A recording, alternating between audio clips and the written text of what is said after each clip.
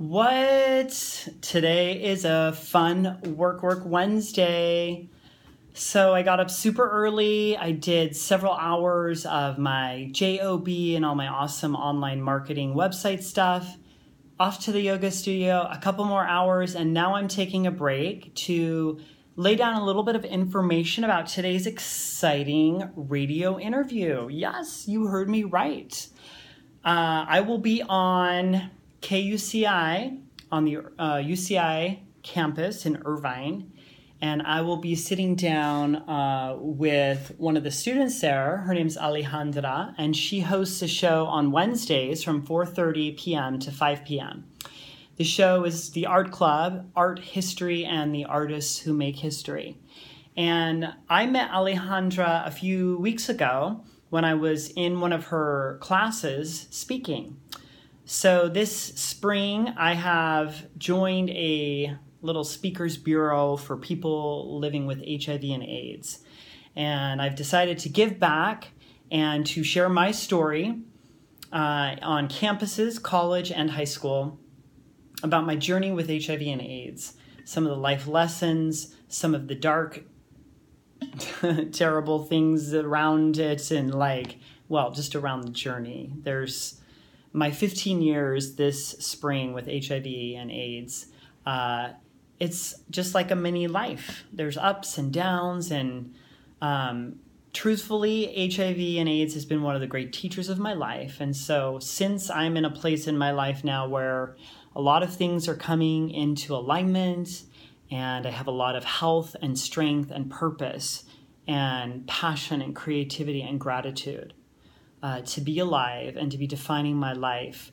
And so I've decided to share and give back. And so Alejandra was in one of those classes, and she asked to speak with me afterwards and asked if I'd be interested in coming on her show. I guess today will be the last episode of the season and semester school's ending. And we're going to talk about art.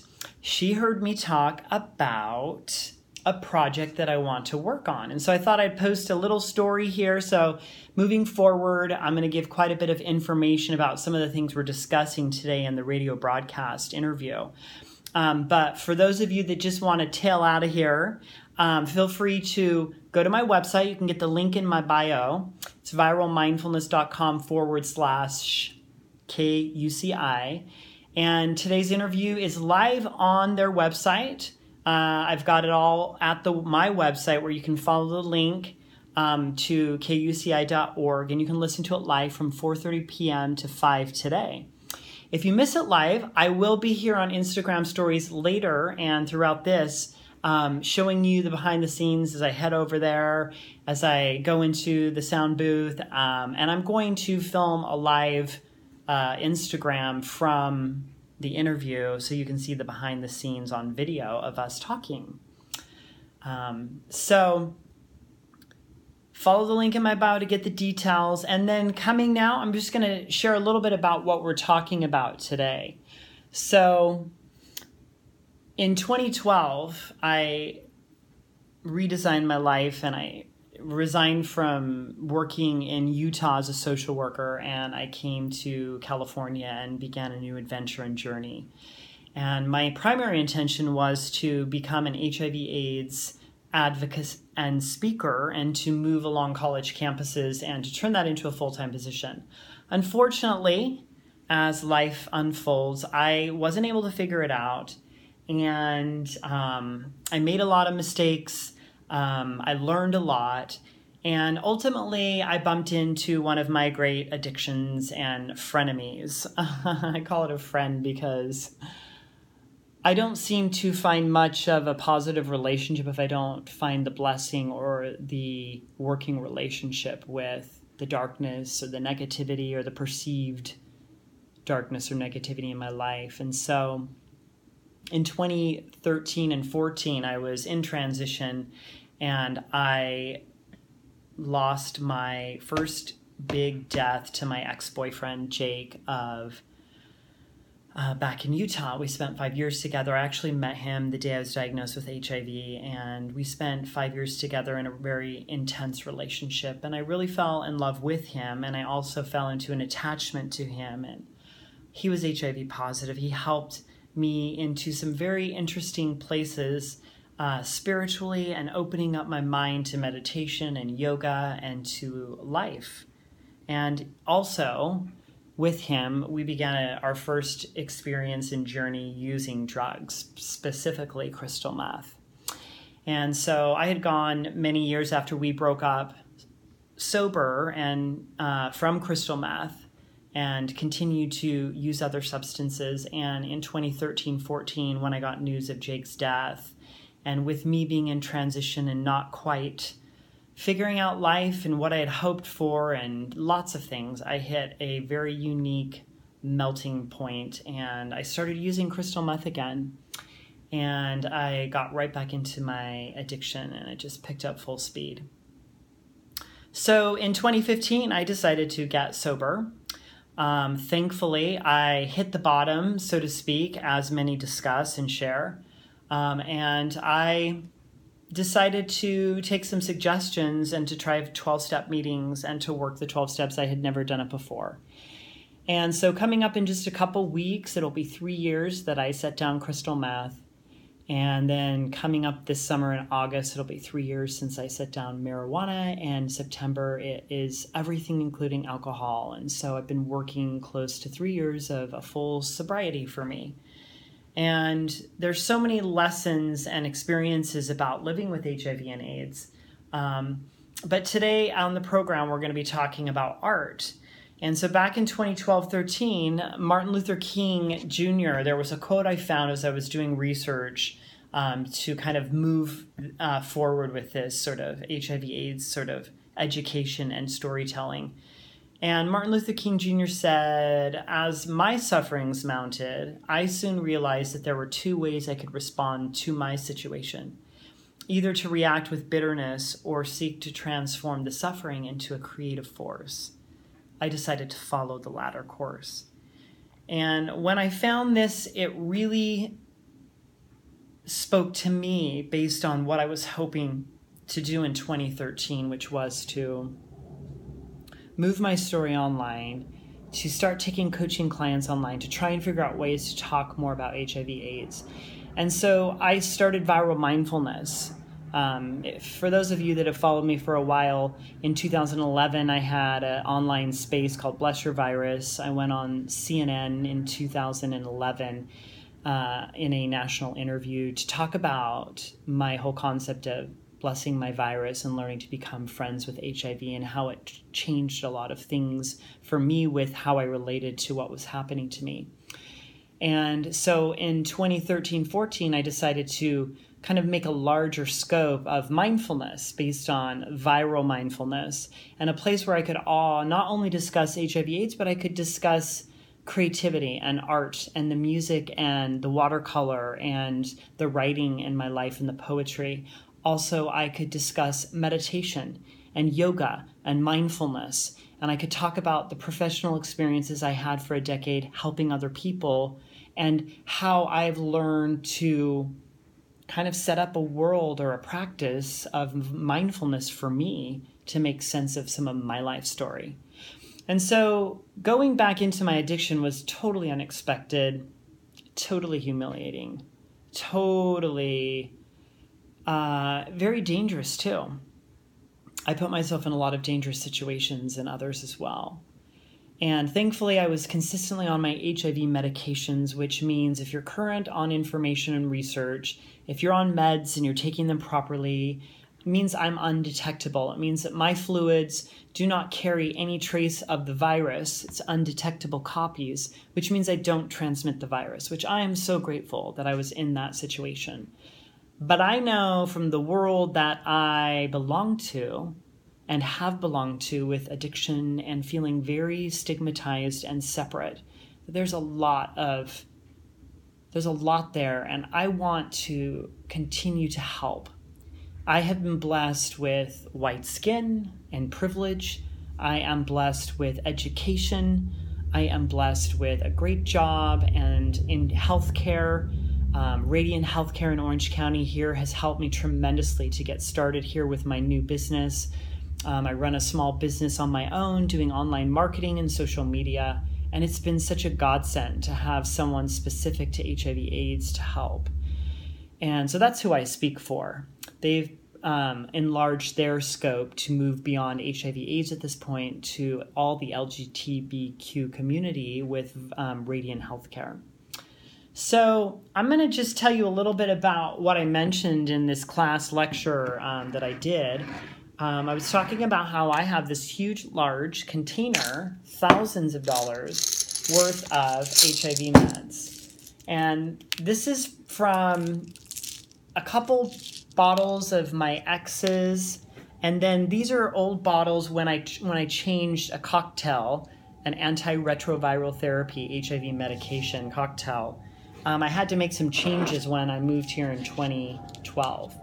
And so I have all these extra pills, and I just kept them all. And they kind of stood as a reminder in a glass apothecary bottle of my journey with medicine and antiretroviral therapy, which, ironically or poetically, ART is the acronym for these antiretroviral therapies. And I'm very grateful. The reason I have an AIDS diagnosis is in 2008, I wanted to take a break, actually 2007, from the cocktail when I lived in Utah to see what my body could do on its own. It's not uncommon that people do this. It's called a structured treatment interruption, a drug holiday. I don't think my doctor at the time was a big fan, but she supported me. She heard what I wanted and needed. And so I tried it, and my immune system tanked within a year, and my CD4 count, or T cell helper cells, dropped below 200, which is officially an AIDS diagnosis. So at that point, I chose medication in a different space, gratitude. And you all know that gratitude is such a great lens to look at your life and the world with. What do we have to be grateful for? How can I find gratitude in this situation? And frankly, that's what I've attempted to do. And I guess I'm here now after 15 years. And I wouldn't be surprised if I roll over and find some sorrow and sadness. I often do. But I feel like after 15 years, there are some pivotal shifts that have happened within me. And I'm super grateful to be alive. And since 2015, I am so grateful to be sober. I know that that's an interesting conversation. For me, I could no longer handle anything because I'm always trying to get back to crystal meth. And that's what happened with my my 5-year interim just from meth. It didn't work. And I just want to stay focused on being alive and sharing all of the beautiful things that I plan to do over the next remaining time of my life. And for many of you who have followed me from the beginning, you've been with me, and I'm so grateful. And for all of you newcomers, welcome to my online world. I'm so excited to be at this point in my life, and I'm going to be working on some art specific to HIV and AIDS and stigma, because one of the things that I feel passionate about is creating a voice. And now, for me, is to create a story of hope and second chances. There were a lot of unfortunate things that happened for me in in transmitting the virus and coming into contact with it in 2003. And, frankly, we all have unfortunate situations and diagnoses and health conditions. This world is full of all of that. And I believe this world is also full of so much beauty and so much kindness and compassion. And I'm all about spreading spiritually transmitted ideas now, spreading STIs that I deliberately want to do. And that's what my online world is about. And to be a voice for HIV and AIDS and drug use and recovery, my health is stellar. I have such great things going for me and that are coming. And part of what's coming this year is I'm working on a guided meditation 10-week course. I hope to have it launched in the summer for you all to gain access to learn how to use guided imagery and to begin the meditation journey, because hands down, when I was a clinical social worker for 10 years, I would say one of the top 3 things in most mental health issues is meditation and mindfulness. Learning how to breathe, learning how to set up a official place to meditate and learn to work with the stillness and learn to work with this. So I'm going to just I digress some, and I'm going to come back to the art and just give you a little info. So all of you who joined today from KUCI, please stay connected with me. You can subscribe over at my website. I'll put you on the list. It's my list. I'll send you updates. There's a lot of juicy stuff coming your way, including some of my artwork with the medications. So Alejandra and I talked today about my desire to crush up these pills and mix these with paint and create different textures with some of the artwork and the poems that I have specific to HIV and AIDS. So this idea really comes from one of my very best friends, and he's a fantastic artist. And he has kind of been like a mentor to me as well with regards to art. And he's always invited me and challenged me. And I've gotten to see some of his work. This is one of his pieces here. This one is a very special personal piece he made for me. I was part of loving and being the godfather to this amazing Chihuahua named Franny. And a few years ago, she got taken by a coyote in front of me, and she'd been spending a few weeks with me getting better from some different healthcare things. And so part of what Rockford did in this piece is I got some of her ashes. And so all of this dark blue is actually some of her ashes that were mixed in. And then up here in her halo, those are seashells from Dog Beach over on Huntington Beach when he and I went and walked with the dogs after a couple days after this event happened. She was attacked, and then I had to gather her body and take her to the emergency room, and her parents met me there, my brother and my sister-in-law. She didn't make it. They made the decision to put her down. And so that was the day we first went walking, because I'm like, I need to go be around the dogs at the beach. I'm scared, but we must move into the discomfort. So Rockford loves to use texture. And I had heard some other information about other artists that were using their blood, their HIV positive blood, because the fluids are such a big part of the stigma and how the virus transmits. And so I played around. One time I was doing a home test for a video education series, and these are drops of my own blood here.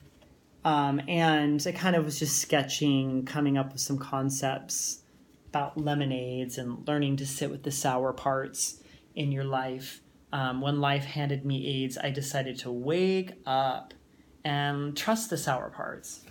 So I started doing a lot of preliminary sketches and ideas about how I could integrate some of my art. And so at this point, I'm just going to show you a couple of the pieces and where I'm headed. I've got this whole huge container of medications. And I've started writing poetry this year for my 15th commemoration in March in honor of Emily Dickinson and my passion and love for poetry. I've been on a extended program this year with one of my new friends. He's a poet and he's a doctor and he's a good friend now in my life, and we love poetry. He actually is just quite prolific and quite magical, and so he's been sharing some of his favorite authors, and so this year's been like a crash course. And I started writing.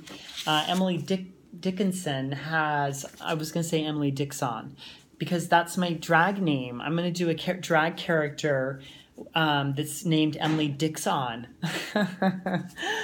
She wrote little prose and poems on these envelopes. And so there's a collection in an anthology. You can go down below in Instagram here, one of my posts. You can see one of mine and a little bit of more info written about Emily Dixon, and I'll put it on the website as well. So I've written quite a few poems, and I want to create a piece that I can sell, where proceeds will also go to some really exciting plans I have over the next 5 to 10 years about bringing people's art to life who are HIV positive and those who have died in the early years, who died far too early, whose art is still wanting to be made. Oh my gosh. Fun. So Here's a piece that I want to recreate. These are some watercolors I did, and I've started painting live artists and sketching with pen and pencil up in Hollywood at the Tom House. And this is a very interesting organization, Tom of Finland, that has some direct links to HIV and AIDS.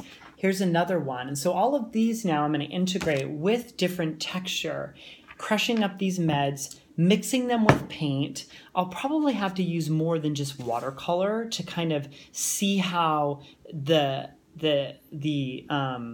chemistry of the medicine mixes with the paint and the water. This is another interesting one as well from a live model class. This is a Sharpie sort of piece that I did. This is my ex, Jake. And this is the two of us. We were actually high at the time in this picture. And so I sketched this picture with a Sharpie. And so this is begging to be connected to this antiretroviral therapy. Now, mind you, there might be some naked things. Since we're on Instagram, I'll just kind of, cover some that are most offensive. But this is, a penis. So this is an interesting one with a lot of color. I was traveling in the Red Rocks in Moab, Utah, and I thought that I really wanted to create something about the divinity and the connection that I feel in nature and how this could work as well. This is a piece that I did because, I've always had a love for Ariel and the Little Mermaid. And back in the day when it first launched in 1989, Part of Your World was such a prolific song and message. And I think it resonates with all of us because we all long to belong to different worlds that we don't. And I know for me back then, I so longed to belong to the gay world. And so this is just kind of a fun variation. So a lot of these I will recreate, or I will use this original and add the texture. This is one I've been doing that is my dad. I was visiting him in Arizona and I was buying some wigs and a big fur coat right here for Burning Man. I'm going to Burning Man the end of the summer. So he was trying on my Burning Man coats and costumes and I put this wig on him. So I took pictures of him in drag, so to speak. So this is called Daddy Drag. So this is a working piece and I'm going to definitely put some meds into that as well. I have started here with a new sketchbook of mine. And this sketchbook is where I'm going to be putting a lot of my current pieces. The first one that I did without any of the meds and stuff is one of Franny. This is the dog. This is the first time I painted her since that event a few years ago. She was snuggled up in my blankets, and this is called Cashmere Franny. She loved to snuggle, and I love to snuggle in my cashmere blankets. And so then I write a poem on the back. And I also have color palettes that go with the painting I'm working on, and I write poems on the back there about the piece. So then here's where Daddy Drag showed up. So this is where the original or the final piece will be with Daddy Drag. And I'm going to put Burning Man in the background, and then the medications are going to go probably in the desert and not quite sure. So there's lots of fun things coming your way here. So I'm so honored and grateful to be sharing more of my story these days. And even most important, I truly am grateful to be alive because I know that a lot of people don't have the same access that I have. And I know there were a lot of people before the cocktail, the art, the antiretroviral therapy in 1996-97, before it came into full force. So many of my people specific to the LGBTQ community died way too young and died way too alone and way too afraid. And their art and their projects are still out there. They want to be discovered, and I'm on a journey to encourage that to happen. So, thanks for joining me today for this extra long story thread, and I'll be checking in with behind the scenes as I head over to UCI. I've got to get back to my work with my online marketing stuff. I'm building this really amazing website for this client that I've been with for 5 years. And so Blessings on your Wednesday. Work, work, work, everybody. And I will see you over at my website. Follow the link. Bye.